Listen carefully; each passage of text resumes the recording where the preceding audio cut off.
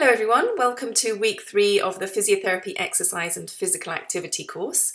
I'm Rachael Lowe from Physiopedia and I'll be doing the introduction to week 3 for us today. Week 2 we've been exploring specific populations in younger people, older adults, individuals with disability. It's been really interesting to explore those specific populations as they're a large proportion of our society. We also had a look at social determinants of health, beginning to explore those and how they can affect physical activity or physical inactivity as well.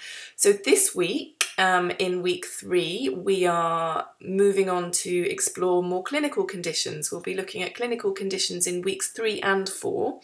And this week in week 3, we'll be looking at non-communicable diseases. 5 of the diseases of this world that are some of the world's largest causes of morbidity and mortality. So it's really important that we explore those. We kind of looked a little bit at, there are modifiable and non-modifiable risk factors for these diseases, and we looked a little bit at the non-modifiable risk factors last week in the social determinants of health.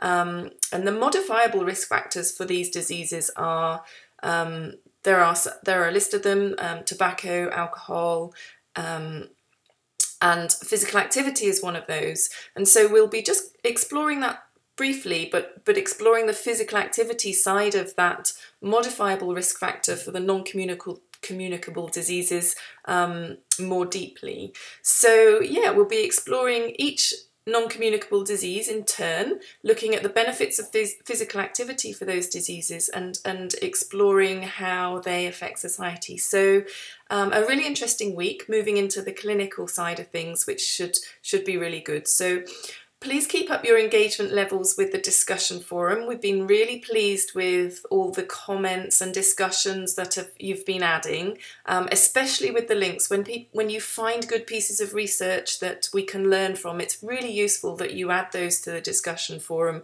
so that we can all learn from each other. You know, we can all be teachers and we can all be learners on this course, and that's what we're hoping for with the discussion forum, that we can all use that forum as a space to share our knowledge.